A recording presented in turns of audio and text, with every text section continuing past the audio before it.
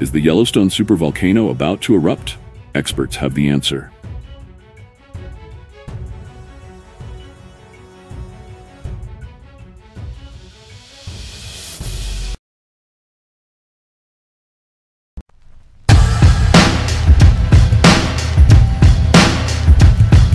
A recent update on the United States Geological Survey (USGS) website offers new insight into the timing of a potential eruption of the Yellowstone supervolcano, one of the world's largest active volcanoes.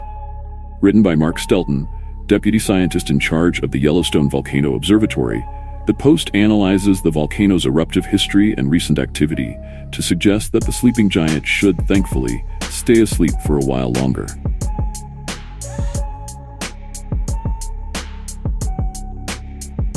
As Stelten explains, for a currently dormant volcano, we typically do not estimate the date of an eruption in the future, but rather the probability of an eruption occurring over a given period of time. To determine this probability, geologists study the volcanic eruption history by observing the frequency and pattern of past eruptions. As an analogy, let's say you live near a baseball field, and you want to get an idea of when a baseball is likely to be hit into your yard.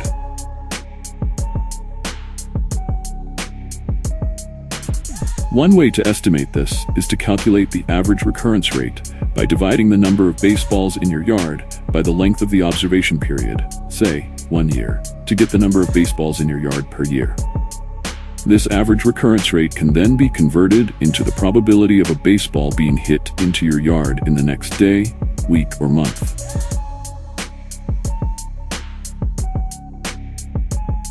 Similarly, forecasting volcanic eruptions requires knowledge of the number of eruptions that have occurred over time. Applying this approach to Yellowstone, Stelten notes that the volcano has not erupted in 70,000 years, but has been active with rhyolite lava flows every 20,000 years on average between 160,000 and 70,000 years ago.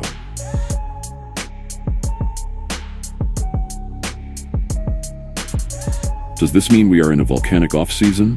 Or does this mean we are due to have an eruption, which, by the way, has never actually happened? Stelten asks.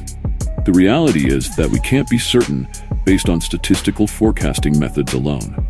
Instead, we must combine these types of forecasts with direct monitoring of the volcano to assess the condition of the volcanic system.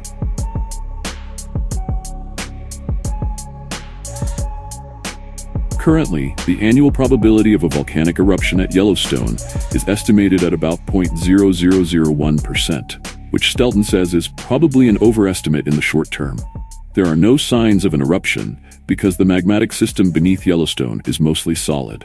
But someday, perhaps thousands or tens of thousands of years from now, the volcanic off-season at Yellowstone may end, and volcanologists will be watching for signs of a baseball, Stelten says.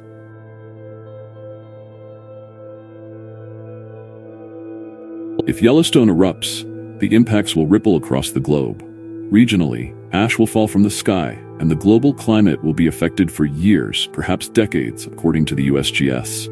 Surrounding states, including Montana, Idaho, and Wyoming, will face pyroclastic flows, a highly dense and dangerous mix of hot lava blocks, pumice, ash, and volcanic gases.